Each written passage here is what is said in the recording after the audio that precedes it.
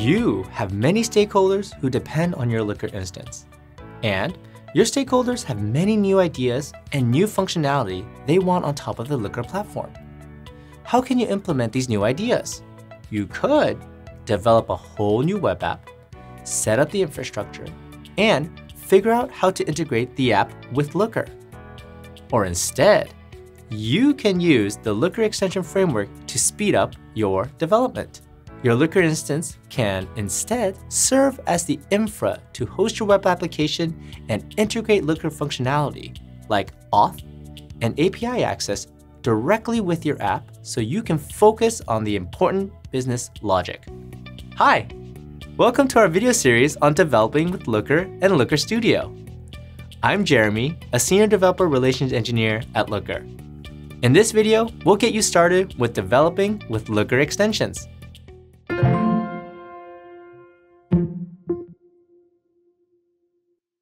We'll introduce what Looker extensions are and their use cases. Next, we'll teach you how to develop an extension. Then, we'll introduce you to a couple of extensions available on our Looker Marketplace that serve as great examples of what you can build. Lastly, we'll highlight how the Extension SDK can help you develop faster.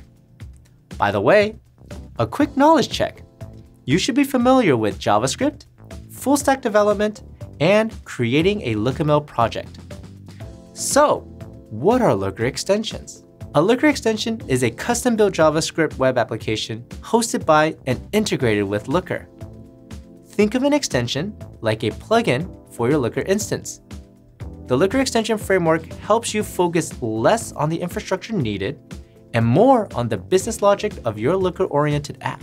As an extension, your application can access the Looker API through a pre-authenticated client and make use of the same Looker host's authentication options, like password login, LDAP, and more. Your application can also fetch from third-party endpoints using your Looker host as a proxy. And since an extension is in JavaScript, you can make use of other JavaScript libraries, including Looker ones like the Looker Embed SDK to embed Looker content into your extension, or Looker components to add pre-built React components to your app. The possibilities are endless. So, what can you use Looker extensions for? A Looker extension can serve as an internal data platform application for your company. Think of it as a custom-built landing page for all your data stakeholders. Conversely, an extension can serve as an external platform too, and can be embedded into other applications for your customers. It's also a great way to create useful internal tools, which we'll cover a few great examples later in this video. Lastly, you can embed an extension directly into a Looker dashboard as a tile and/or visualization. You can augment Looker dashboard functionality with whatever customization you want. Now, how do you build an extension? We'll mainly focus on the Looker side of things in this video. You first need to create a LookML project that satisfies 3 conditions. The project must be connected to a Git repository or a Bear repository. The project must have a model file with the connection parameter pointing to a database connection. The actual connection does not matter though. And lastly, there must be a manifest.lookml file, which we will delve into further. Inside your manifest.lookml file, it must have an application parameter which contains subparameters that allows Looker to treat your LookML project as an extension. First, you need the label subparameter to define the name of your extension. Then, you need the file subparameter, which defines the path to the extension's JavaScript inside the project. Alternatively, you can replace it with the URL subparameter to have Looker load the JavaScript from your own server for easy local development.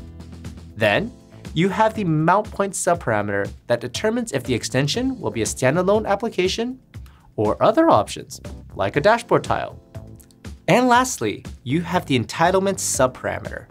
This defines all the privileges or resources your extension needs to function. Some example entitlements include access to local storage, access to specific Looker API methods, or access to external API endpoints. With your LookML project properly set up and your application JavaScript coded, you can start testing out your extension inside your own Looker instance. On the topic of coding your application, let's introduce you to the Looker Extension SDK. Let's walk through a high-level example of using the SDK. First, you connect your application to the Looker host with the connect extension host method. The returned extension SDK object provides a bridge to a lot of extension functionality.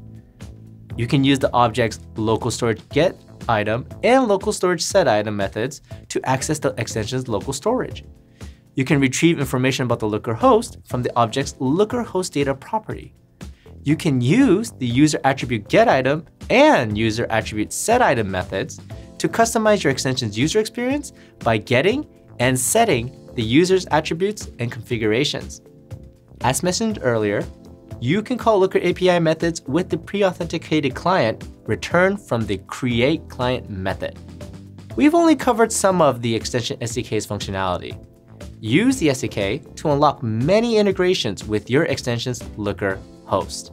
Now we've given you an overview of developing extensions, let's go over a couple of marketplace extensions that shows the possibilities of the Looker extension framework.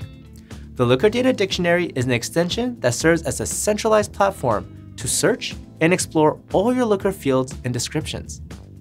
It serves as a dictionary of all metrics so your users can understand each one.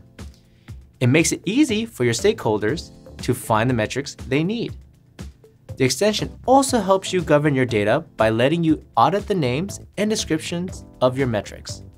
Lastly, it allows all your users to come together and share comments and discuss about your Looker metrics. We also have the Looker LookML diagram extension that visually depicts the relationships between LookML objects in your Looker instance. The extension enables you to understand the structure of your LookML model, identify incorrect logic, reducing the chances of incorrect calculations and poor query performance, and illuminate areas where you can optimize your LookML to improve your query performance. Both of these extensions serve as great examples of tools that solve specific problems for your data stakeholders. We hope we gave you a good understanding of how you can develop Looker extensions. If you want to get started, try out these few steps. Install both of the previously mentioned extensions from the Looker Marketplace and give them a try. Then, get your hands dirty. Try out and extend our Kitchen Sink extension in your local environment. The extension contains examples of a variety of possibilities. Lastly, check out our extension developer documentation so you can get started on creating your own extensions. You can find all the links in the description below. Look forward to more videos as we introduce you to other ways you can develop on Looker and Looker Studio. We'll see you in the next one.